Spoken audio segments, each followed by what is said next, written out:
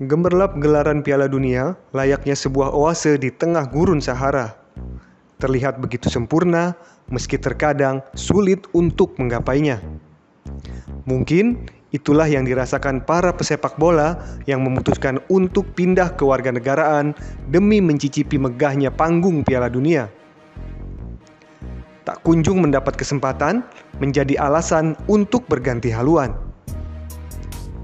Berikut APAHABAR tampilkan sejumlah pesepak bola dunia yang memutuskan untuk pindah warga negara demi bermain di ajang Piala Dunia 2022. Lahir dan besar di Prancis, serta sempat tergabung dalam tim nasional kelompok umur Prancis, punggawa Manchester City ini justru memilih untuk membela tim nasional Spanyol.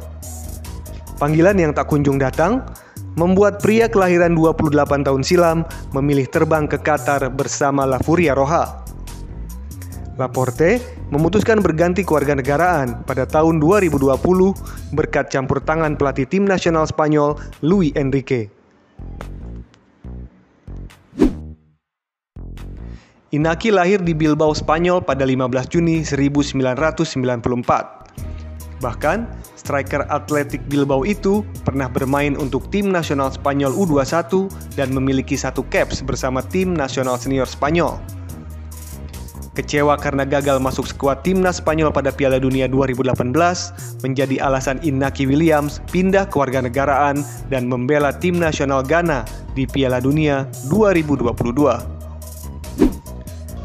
Lahir dan besar di Inggris, serta menghabiskan sebagian karir pesepak bolanya di tanah Britania, tak membuat dirinya masuk ke dalam skuad The Three Lions.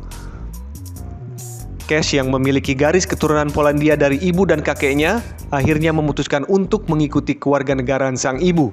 Usai resmi pindah kewarganegaraan, pemilik nama Polandia Mateusz Gotowska akhirnya bisa merasakan berlaga di arena Piala Dunia 2022. Bintang muda tim nasional Jerman ini merupakan salah satu pemain yang memutuskan pindah haluan. Musiala yang lahir di kota Stuttgart, Jerman, pernah tergabung dalam tim nasional kelompok usia Inggris. Namun, wonderkid Bayern Munchen ini akhirnya memilih membela tim nasional Jerman dan menjadi bagian skuad Der Panzer di Piala Dunia 2022. Otavio besar dan lahir di Brazil. Namun, gelandang FC Porto ini memilih untuk bergabung dengan tim nasional Portugal.